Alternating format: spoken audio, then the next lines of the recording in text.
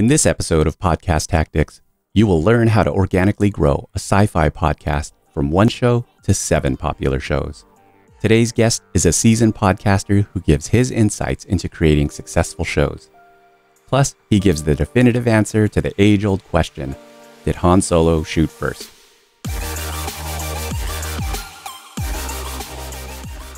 Hello, I'm James. Welcome to another episode of Podcast Tactics. This is the show where you will learn how to podcast from other podcasters. In today's show, I interview a very experienced podcaster who gives his practical advice for starting and growing a successful podcast. As a matter of fact, that podcast became so popular that they spun off 6 more shows from it. You'll also hear his surprising advice for new podcasters and his suggestions for handling the ever-evolving podcasting landscape. Enjoy the show, and remember to join the mailing list at podcasttactics.com to get new episode notifications. Now, let's get into it. Joining me right now is veteran podcaster and YouTuber Jason Hunt from Kansas City, Missouri. Jason, thank you so much for coming on the show.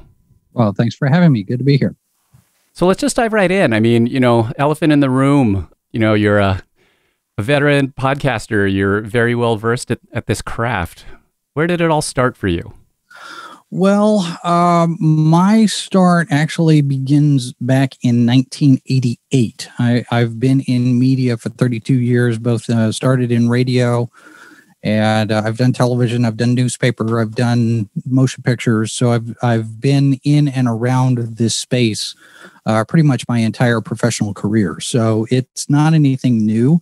The idea of podcasting came a little bit late, mainly because as old as I am, there are times where I have a tough time adopting new technology and new processes. But once I got it in my head, this is radio that people just download, then it was almost like this light went off and I had my aha moment. I was like, okay, well, this I could do. It's just radio, but it's, somebody has a play button instead of just turning it on. So once I got past that, it was fairly easy to drop into it. But of course, now we're added the video side of things. So it's just, the same kind of thing that I've been doing pretty much all my life, just on a different channel. Yeah. It's funny. I'm cracking up a little bit inside just because you said you were, maybe I misunderstood, but you said you were new to this, but you've been going at this podcasting thing for, I think since 2009, if I'm not mistaken. Well, is that right? The magazine, Sci-Fi for Me as a magazine has been around since 2009. We started the YouTube channel in 2017 with movie reviews, and then got into podcasting, I want to say maybe 3 or 4 years ago with a couple of different shows. Okay. And it's evolved, and we've bounced back and forth, and it's a constant learning experience. So even having 3 or 4 shows, 7 shows, 12 shows, whatever we've done, and the number of years that we've been doing it, it's still a constant learning process. Well, this didn't work. Let's try this. I mean, we're still doing that, even though that we've been doing it for a while. And we took a break in 2018 for a little bit and came back pretty much solid January 2019 gangbusters, and have been going pretty strong since then. What brought that on in 2019? Well, the 2019 was coming up on our 10th anniversary. Got it. So we were dark for a while, and the discussion basically became, what are we going to do? Do we come back for the 10 years? And that prompted a discussion and a brainstorming session, and I ended up with about 30 pages of notes of what we could do if we came back. And so it kind of grew from there. Yeah. So it sounds like there are quite a few people that you're collaborating with on your shows. Can you talk a little bit about that? Yeah, we have about 8 volunteers at this point. A number of them participate in the various shows. I'm either a host or a co-host on 4 of them, and I produce all 7. We have a couple of people that are on multiple shows.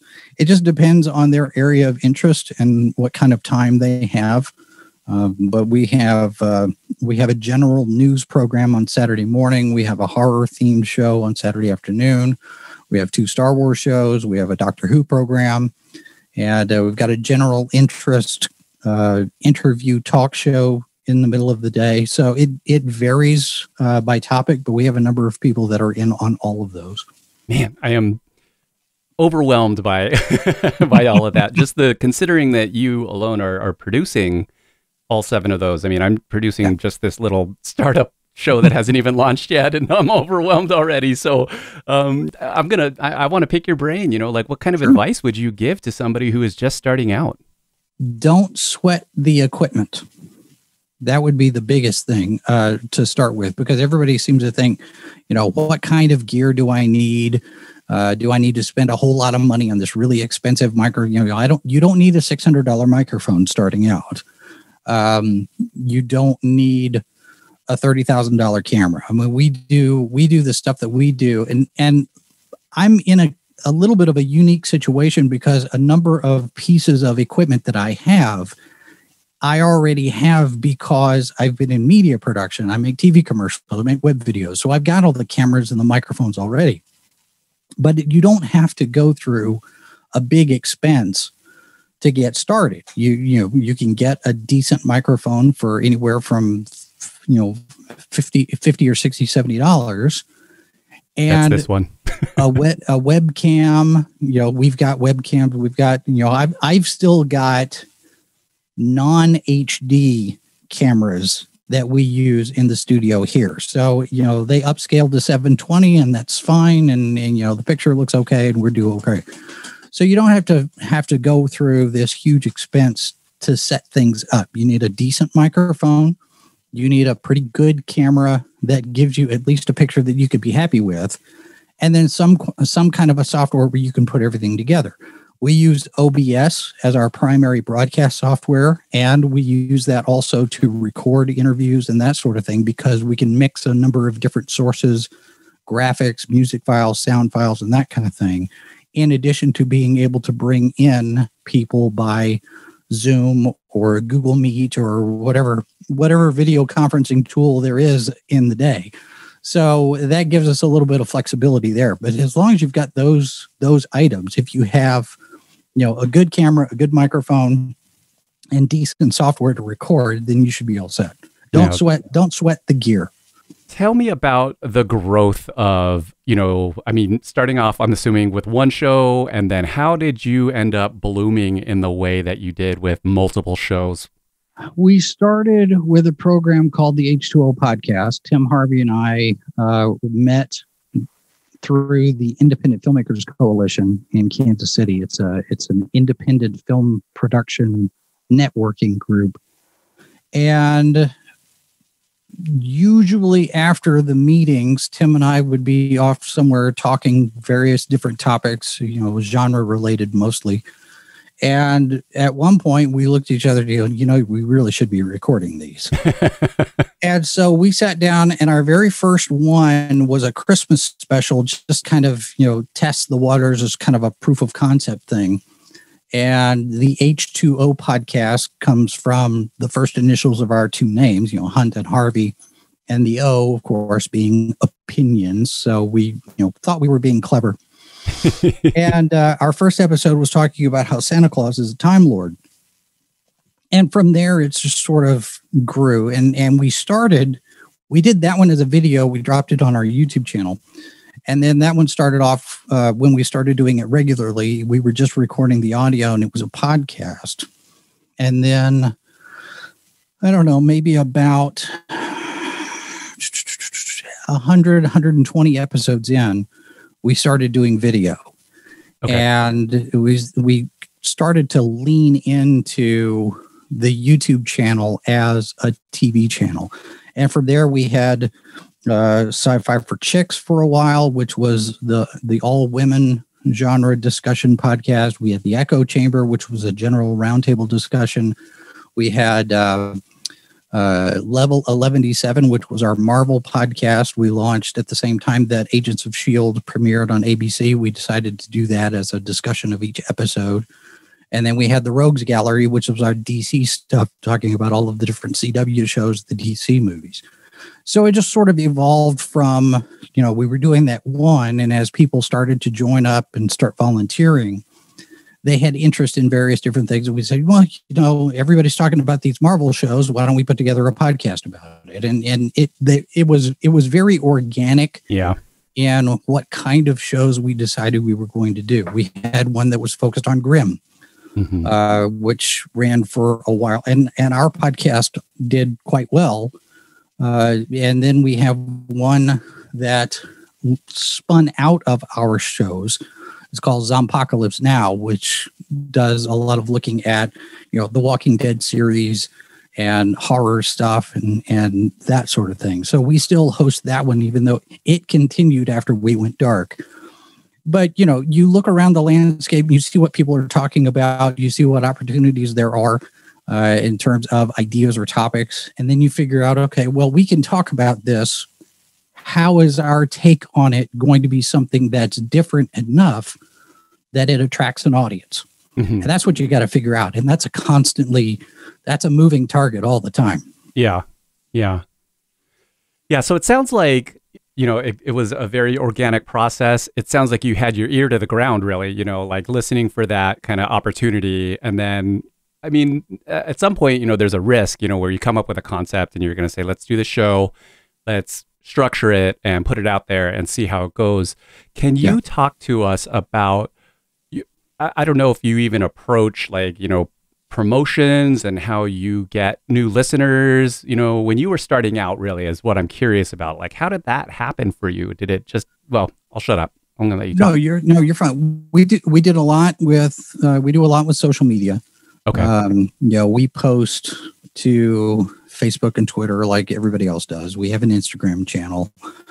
We have some of the alternative social medias now. We've reached out because mainly I'm looking at it as, if one goes down, then we have all of these others. And the audience is fracturing now because you've got people that are on MeWe and Minds and Parler and Gab and for whatever reason they're over there. There's a lot of dissatisfaction with Facebook and Twitter. And so we're approaching this from the don't put all your eggs in one basket approach in terms of marketing. And we put the links out there. I don't do a whole lot of engaging, especially with the trolls, but it's a way to put, the links to our articles, the links to our reviews. We post that. Sometimes we'll engage and do some back and forth talking with other people. And, we'll set up collaborations and, whenever I'm on somebody else's show as a guest or do some interviews, and we'll plug those. But we haven't really done a whole lot in terms of paid promotion. We've bought some ads on Facebook. We've done that experiment a few times. We've even bought a couple of digital billboards out in, we did one, we bought one in Atlanta during Dragon Con, but we don't see a whole lot of return on the paid promotions. So a lot of it's just organic. A lot of it's word of mouth. We encourage people to sign up for our newsletter. We tell people, find us on all of the social and share the links and that sort of thing. So our growth has been slow. It's been organic. We haven't paid for any followers. I don't think that's a very ethical way to do it. But do I wish our numbers were higher? Sure. But I'd rather get there honestly than not. Yeah.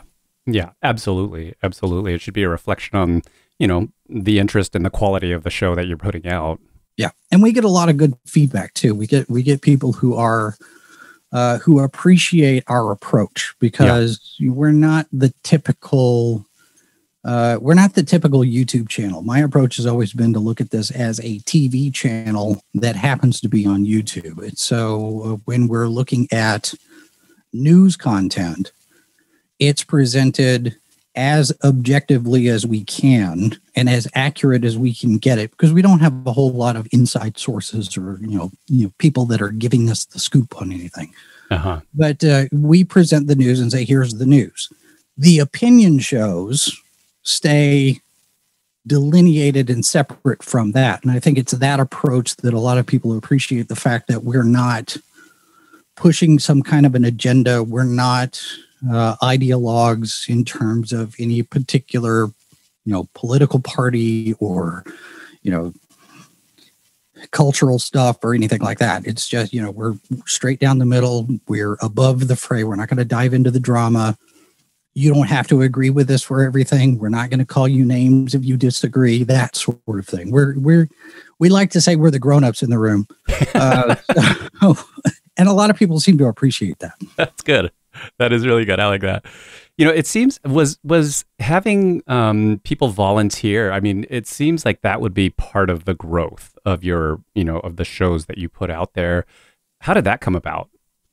Well, it was mostly a product of my not having the time to get everything done that I wanted to get done.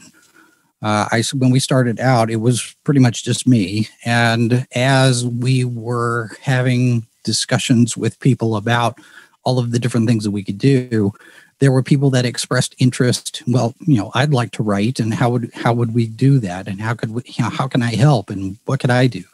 So we had people that from the early days were interested in writing articles and doing reviews. And some of that is, you get to see things early. It's that early access to some of the screeners, and you get books before they get published and that sort of thing. So there's an appeal there. But then you also have people that really do enjoy doing this kind of thing, whether, they want to write. They feel like, this is their thing. And so it gives them an opportunity to do that. I wish I could pay everybody. And one of these days, who knows, maybe we get a revenue stream such that I can actually do that. But, it's the understanding is you're going to volunteer. You give me your time and talent. I'll promote it as much as I can to anybody that'll listen. And you stay as long as you think that it's a good fit. Yeah, that seems to make sense. I like that approach because you're giving them a platform, really. Right. You have an audience that has ears and they're interested. And, the joke is, we'll pay you in exposure. And I really don't like having the circumstances be that way. But it's been, the fact that our audience is small enough, we haven't attracted a whole lot in terms of advertisers or sponsorships yet. I'm hoping that changes. And as events and conventions open back up, I'm hoping that we get some opportunities there, because I really want to lean back into the live broadcasts from various different, conventions. When you think about the people that listen to your shows, what is it that you want them to get out of it? Well, that's a good question, because I don't, as much as we do in a mix of programs, I don't think there's any one particular thing. But I think ultimately the takeaway for the audience is that we know what we're talking about, and we respect the people that are giving us their time. Those are the two biggest things, I guess, for me, is the fact that, we don't want to come across as just making it up and coming across as we really don't know what we're talking about. We do know what we're talking about, and anything that we're not sure about, we do our homework, we do our research. And the audience, I want them to understand, and I hope that they get this, is that we appreciate them for being here, for being part of our audience. We respect their intelligence. We respect their point of view. They don't have to, like I said before, they don't have to agree with us all the time. And if they don't agree with us and they share those thoughts with us, we take that into account. We read every comment that we get. We read all of the emails that we get. And there's a certain back and forth that we have with our audience that I think a lot of other channels and a lot of other websites don't have. We're not condescending. We're not patronizing. We're not going to sit there and pat you on the head and say, oh, that's nice that you think that way, but, go run along now. And so that I think is probably the most important takeaway, is that our audience understands that we respect them. When you look, let's say for you, a month, when you look a year or, a couple, 2-3 years down the road, what do you see happening with sci-fi for me? My goal, and this does change every now and again from month to month. My goal eventually, and I don't want to put a timetable on it, but what I would like to see us do is at least one live broadcast from a Comic-Con every month to 3 months, whether it's one of the bigger conventions like Dragon Con or New York Comic-Con or San Diego, or if it's a smaller one like Smallville, TopCon in Topeka, those kind of events. I want to be in that space because especially now after the lockdown of the pandemic, there are going to be people that are not going to want to go back to conventions yet. And the virtual event has become a thing. And now convention organizers, I think, need to have in mind that virtual track. And I think we can bring a little bit of that because we can take all of our computers and cameras and lights and microphones and go into the space and we broadcast pretty much like you would find with a sporting event or a political convention or anything like that, where you have your anchors in the booth and you have your reporters out on the floor and we're all there and we're spread out and we're live from the event the entire weekend. It's like a news crew. Pretty much. And we did that at Worldcon 74 when it was here in Kansas City back in 2015. And it's a 5-day event. And we're broadcasting live throughout the entire 5 days. And I think we ended up doing 53 interviews with authors and comic book creators and editors. Wow. But it took a couple of days for everybody to figure out what we were doing. They'd come over and they'd see the lights and they'd see the cameras. It's like, what are you guys doing? It's like, we're broadcasting. Wait, you're what? We're streaming. We're live streaming on our YouTube channel. You guys are live right now? Yes, we're on the air right now. What year was this again? This was in 2015. Oh, okay. Now, the Worldcon people generally tend to skews older. Okay. So they're not as, I don't want to say this as a monolith, they're not as tech savvy, and they're still in that literary convention mindset. But when the light went off and you could see this little ping right above their head when they figured out what we were doing, I think we were about 2 days in. It was like, can we do an interview? Sure, that's why we're here. Come on down. And we ended up having to, schedule people and make lists and all of that.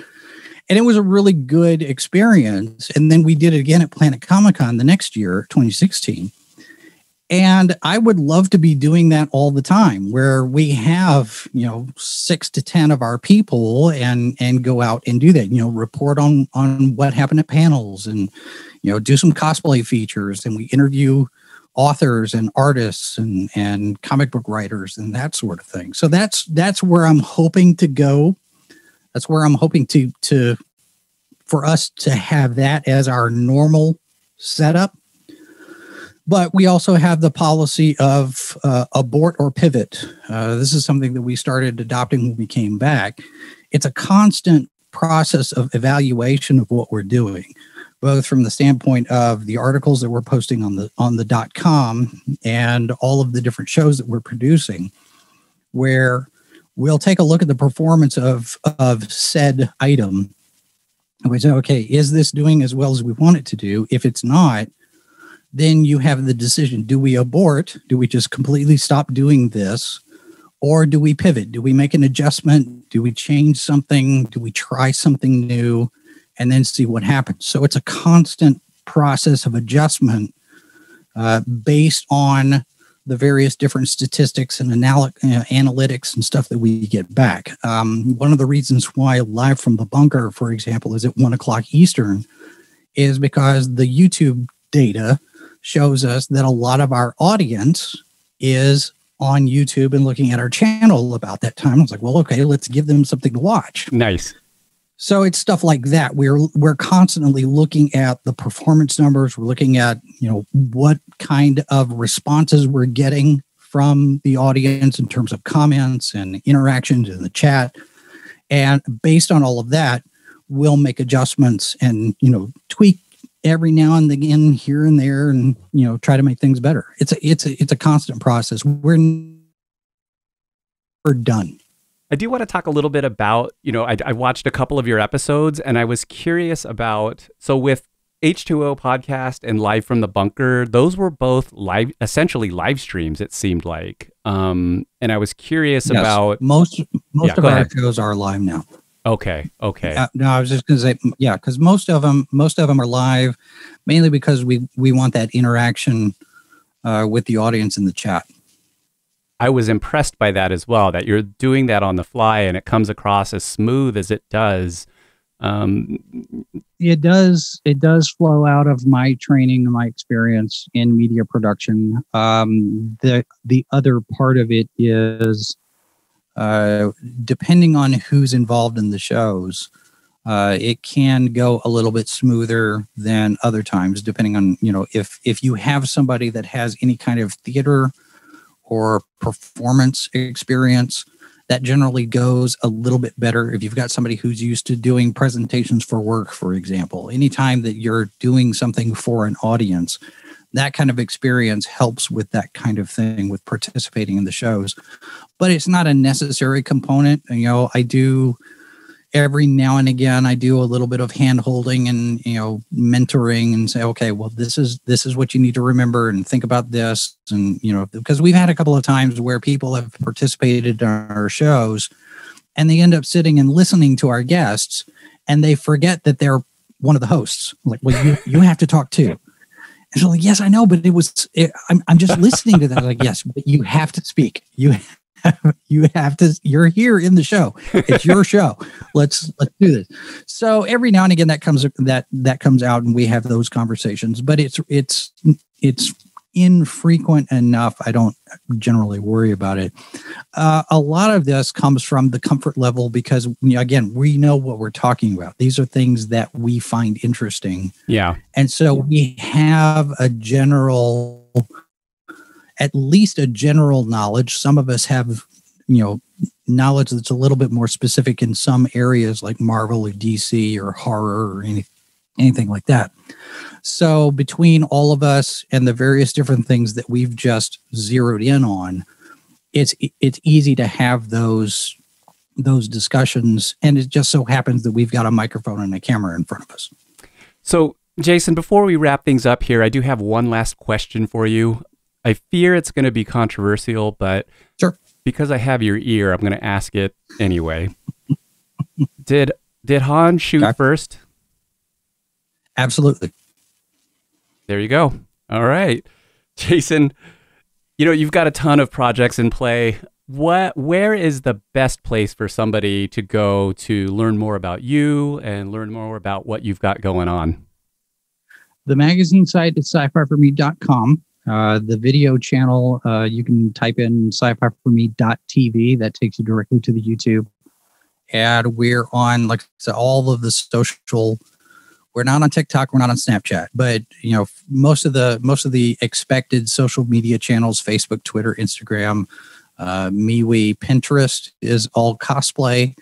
That's a rather specialized channel, but we're there.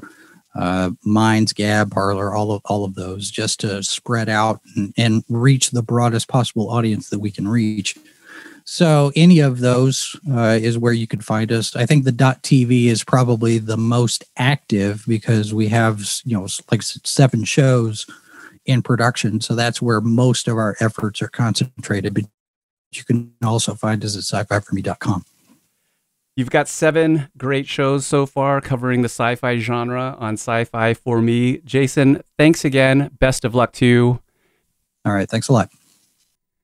Thanks again to Jason Hunt.